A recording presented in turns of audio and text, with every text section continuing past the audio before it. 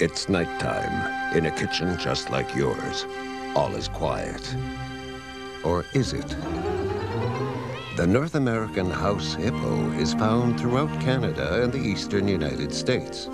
House hippos are very timid creatures and are rarely seen, but they will defend their territory if provoked. They come out at night to search for food, water, and materials for their nests. The favorite foods of the house hippo are chips, raisins, and the crumbs from peanut butter on toast. They build their nests in bedroom closets, using lost mittens, dryer lint, and bits of string. The nests have to be very soft and warm. House hippos sleep about 16 hours a day. That looked really real, but you knew it couldn't be true, didn't you?